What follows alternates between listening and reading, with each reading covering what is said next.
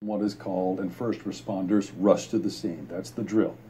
Where there's an active shooter, it may only take a few minutes, though, for officers to arrive, but that's plenty of time for a gunman to kill or injure several people.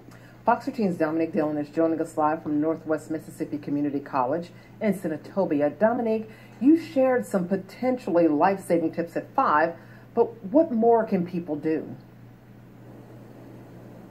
Well, let's say the shooter is no longer a threat, but there are people around you and you're waiting on paramedics to arrive. Well, you can render aid by packing a wound or applying a tourniquet.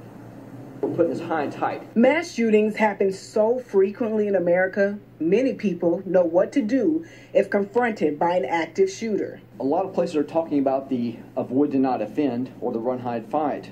But we also need to start talking about medical treatments that we can do. Northwest Mississippi Community College police officer Alex COKER teaches active shooter drill classes. He's also worked for 3 decades in the military and law enforcement, including training educators on school safety.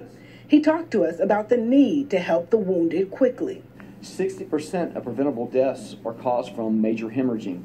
COKER says anyone can apply a tourniquet. Wrap it high and tight around whichever limb is bleeding. Sit there and take a locking mechanism. This is windlass.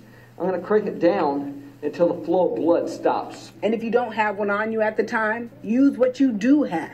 For example, a shirt. Is find that hole right there.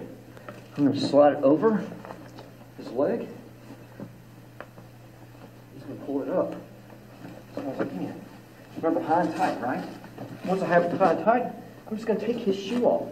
All right? Once I take that shoe, I'm just going to put that shoe in just like that. And I'm just going to start turning and turning. Simple medical procedures that could mean the difference between life and death.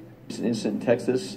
They said the gunman was in there approximately 2 to 3 minutes, and there was a lot of damage that was done in that short amount of time. And people need to know how to react on their own even before law enforcement arrives. And Northwest Mississippi Community College offers active shooter training as well as medical response training. If you're interested in that, visit our website at Fox13Memphis.com. There we'll have a link to the information. Reporting in DeSoto County, Dominique Dillion, Fox 13 News.